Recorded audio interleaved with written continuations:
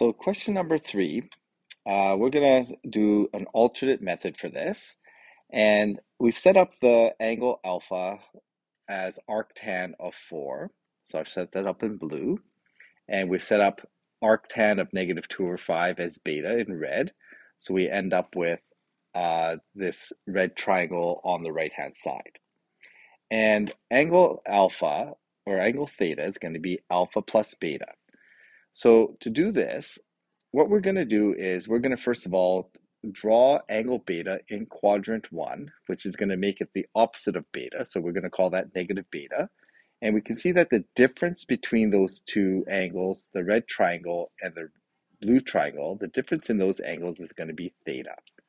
And so we have theta is equal to alpha minus negative beta, which is really the same as alpha plus beta. So that angle theta is now represents angle alpha plus beta. So this is going to involve the cosine law. And to do this, what we've done is we've got angle beta in the red triangle, and I'm going to match the blue triangle onto that red triangle by scaling the base of that blue triangle. Instead of having a length of 1, I'm going to make it a length of 5. That makes everything 5 times bigger. And that makes the vertical height, instead of 4, it's going to be now 20.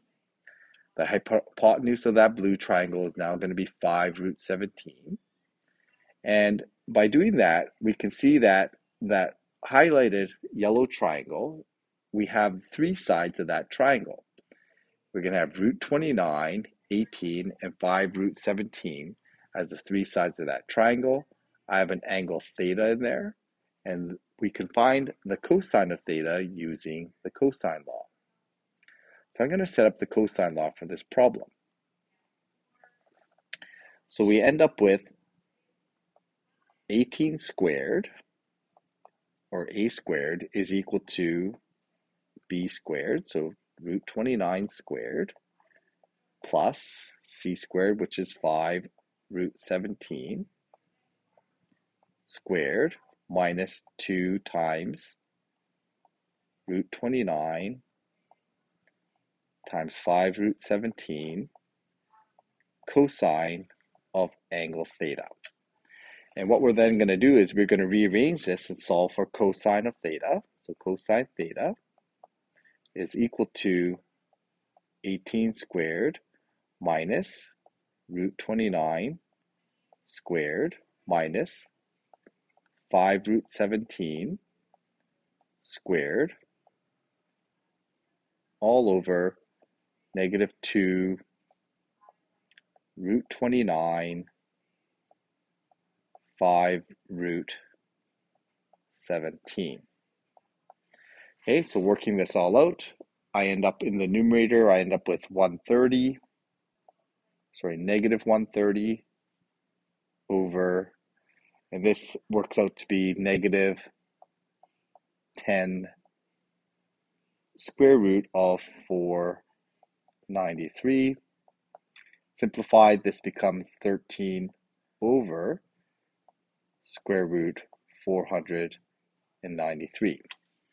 So now we've solved for cosine theta, so we can then draw our picture for cosine theta, and through that we can find our sine theta. So in our standard position circle, so we have cosine of theta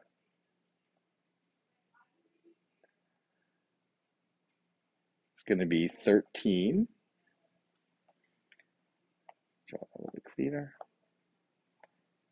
It's going to be 13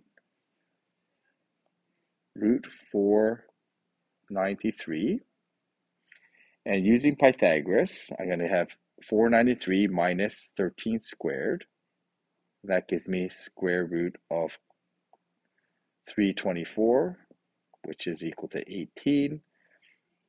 Since that is my angle theta, the same theta, although I'm not using that up to that scaling triangle, I've now used the right angle for that angle theta. I've got the 3 sides of that.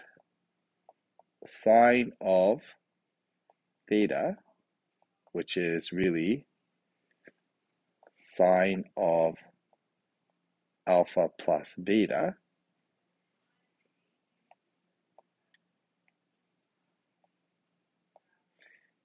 that's going to be equal to 18 over the square root of 493. Okay, so this represents the solution to that problem.